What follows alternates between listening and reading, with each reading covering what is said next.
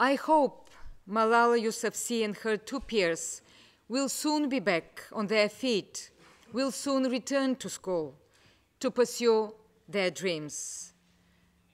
And now, ladies and gentlemen, in solidarity with Malala and all these girls and boys, let us all stand and hold her photo in front of us. Thank you.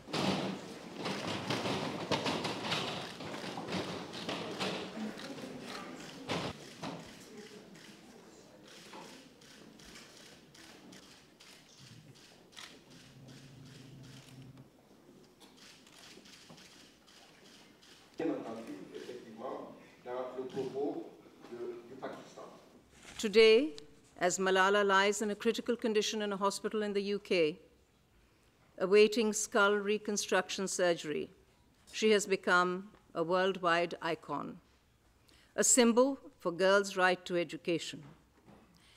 As we pay tribute to her here, we also pay tribute to tens of thousands of brave Malalas, brave young girls around the world